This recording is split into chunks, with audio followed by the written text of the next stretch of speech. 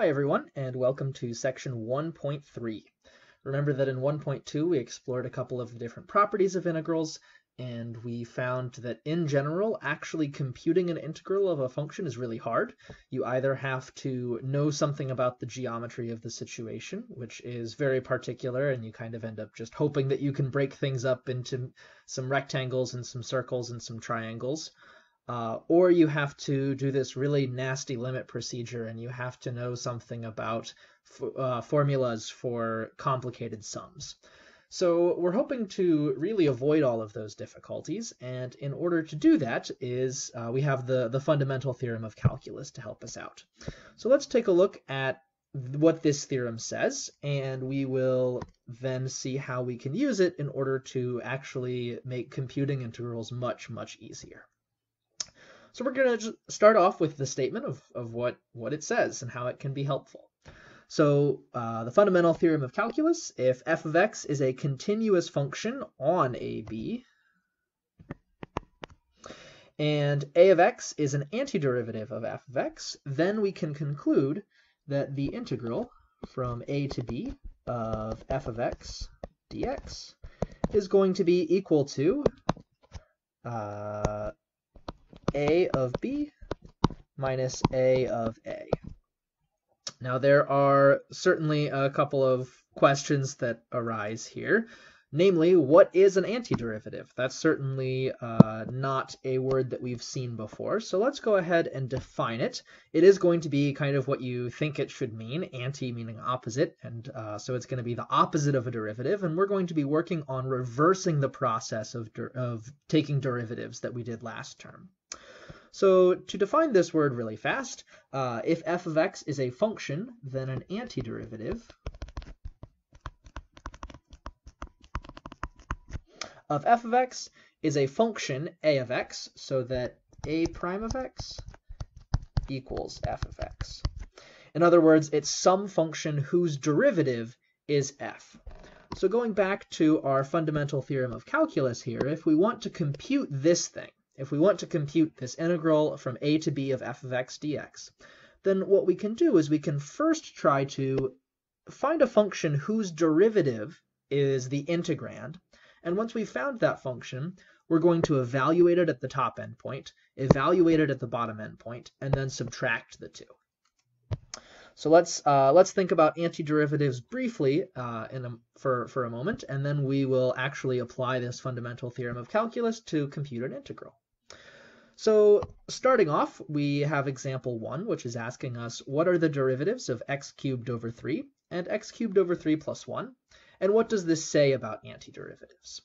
So a little open-ended, but we can do the first part pretty straightforward. So let's see. So it's asking us for the derivative of x cubed over 3. Well, great. We know that 1/3 there is a constant multiple, so it can factor out of the integral, or out of the derivative. Sorry about that. So our constant multiple rule says this is 1/3 times the derivative of x cubed. And then the derivative of x cubed, we can apply our power rule to that. Our power rule says take that exponent of 3 and bring it down, and then reduce the exponent by 1. So the derivative of x cubed there is 3x squared. And simplifying things a little bit, we get x squared. So we can cancel out those 3's. All right, so hopefully a little bit of review of our power rule and constant multiple rules. We have one more maybe rule that we want to throw in the mix here as we're remembering how to do derivatives. So we also want to compute the derivative of x cubed over 3 plus 1. Remember that derivatives, when you're taking the derivative of a sum, you can take the derivative of both pieces. So in this case, I'm taking the derivative of x cubed over 3 plus 1. And so that tells me that I can just take the derivative of x cubed over 3 and take the derivative of 1 and add them. This is not always the case. Certainly with products, I need to apply my product rule. But for the moment, at least with sums, these are relatively straightforward. I can just take the derivative of x cubed over 3 and add it to the derivative of 1. Now, we just got finished computing the derivative of x cubed over 3, this first part here, and we found that it was x squared. And one thing to remember when we're computing the derivative of a constant, you can either just remember derivative of a constant is 0, or you could remember that, for instance, a constant function is a horizontal line, and it has slope 0, so since derivative means slope, the derivative of a constant is 0. However you want to remember it, it is up to you. But anyways, this ends up being x squared plus 0, which is x squared. So notice here that these two functions have the same derivative. They both have the derivative being x squared. So what exactly does that mean? So that means that x cubed over 3 and x cubed over 3 plus 1 are antiderivatives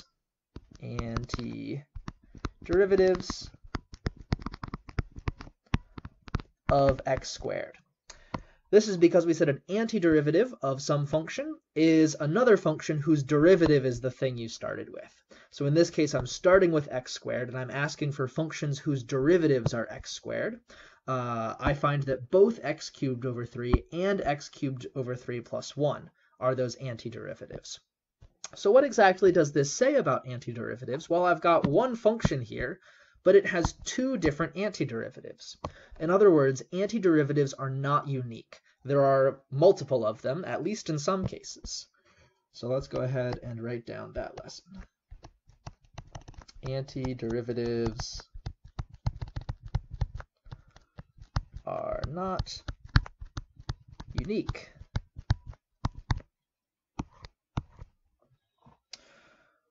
Cool. All right, so we'll try to keep that in mind, and maybe this brings up a question of, up here in the Fundamental Theorem of Calculus, I said that this area here is, I said that this integral, if we want to compute it, you just find an antiderivative, and you evaluate and you do this subtraction. So there's a question of, well, does it matter which antiderivative that I pick? So we'll try it with our two examples here. We'll find out later that it doesn't matter in general, but we'll just sort of see what happens as we're computing this integral. So for example 2, we have an integral that we saw in section 1.2. So this is the integral from 0 to 2 of x squared dx. And we're going to apply the Fundamental Theorem of Calculus, which we often abbreviate FTC. And we're going to say, well, what I can do is I can find an antiderivative of x squared. So let's pick our favorite antiderivative, x cubed over 3 to start.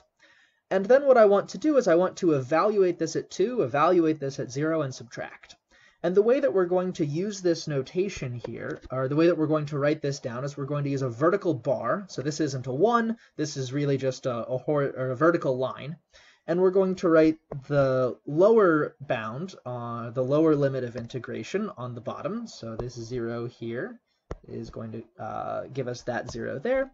And we're also going to write the upper limit of integration, or the upper limit of integration on the top there.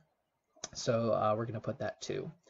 And then what this notation means is it means take the function that we've written down, this x cubed over 3, evaluate it at 2, so we're looking at 2 cubed over 3, and subtract, oh, my apologies, we're evaluating it to, oh yeah, no, that was right, 2 cubed over 3, and subtract away the function, again, x cubed over 3, evaluated at 0, so minus 0 cubed over 3. So I've taken some antiderivative, x cubed over 3, and I've evaluated it at one endpoint, evaluated it at the other endpoint, and subtracted. And if I actually do this subtraction, I get 2 cubed is 8. So I'm left with 8/3 for the first term. 0 cubed is 0. Divide by 3 is 0 for the second term. So we just are left with 8/3. Now, if you compare what we just did here to what we did in section 1.2, you certainly see that this is a much simpler process for actually computing these integrals. In section 1.2, we used this crazy limit with a crazy sum, and that required a lot of work. Here we just said, well, what function has derivative equal to x squared? And let's plug in some numbers to that and do some subtraction. So certainly this fundamental theorem of calculus is a pretty big help. So we have another question that we want to answer, which is, does it matter which antiderivative that we chose? And so let's see what would happen if we picked the other antiderivative that we found. So the fundamental theorem of calculus says, pick your favorite antiderivative. So let's pick x cubed over 3 plus 1 this time. We're going to take this function and evaluate it from 0 to 2. So evaluating at 2 gives me 2 cubed over 3 plus 1. Evaluating at 0 gives me 0 cubed over 3 plus 1. And notice that I still get this 8 over 3 from my 2 cubed over 3 term. And I get, I have a plus 1 here. But now I have a minus 1 coming from the fact that I'm subtracting away the function evaluated at 0. So I have that plus 1, and I have a minus 1, and that also gives me 8/3. So we see here that whether we pick x cubed plus 1, or whether we pick x cubed over 3 plus 1, or x cubed over 3, both of those antiderivatives give me the same answer for the integral here, which is good. All right. One more example here. We're going to compute the integral from -1 to 35 of 101x to the 100 dx. So our fundamental theorem of calculus says find a function whose derivative is 101x to the 100. So let's think about that. Well, certainly x to the 101 fits the bill. If I were to take the derivative of x to the 101, I'd bring down the exponent to put a 101 out front. And then I would reduce the exponent by 1, giving me a 100 in the exponent. So in fact, x to the 101 is an antiderivative of 101x to the 100. And the fundamental theorem of calculus says evaluate from -1 to 35. And so this is going to be 35 to the 101 minus 1 to the 101. Not sure if you can plug these numbers into your calculator, but if you could get some number out. It would be very large. In any case, again, this should sort of emphasize how much easier this fundamental theorem of calculus is making our lives. When we wanted to compute, if we had wanted to attempt to do this using some kind of Riemann sum and taking a limit of that, we would end up hopelessly overwhelmed with trying to figure out what the sum of powers of like the 100th powers of something is. So again, fundamental theorem of calculus making our life a little bit easier here. So the last thing that I want to do in this first video is give you some intuition about what's going on here. In some sense, what we're saying is what we notice here is we are taking an integral of something which is pretty apparently the derivative of something we're familiar with. We know that 101x to the 100 is the derivative of x to the 101. So I'm going to put this in quotes because, again, this isn't true or mathematically formal in any sense. But if we're taking the integral of some derivative, then somehow we're getting something out about the original function. So here what we had was this was the derivative of x to the 101, and we integrated it, and we got some information back about x to the 101 itself. So it's almost like if we take the integral of a derivative, we get something back about the original function. The next question that we're going to want to answer is, what if we reverse the process? What if we take the derivative of some integral?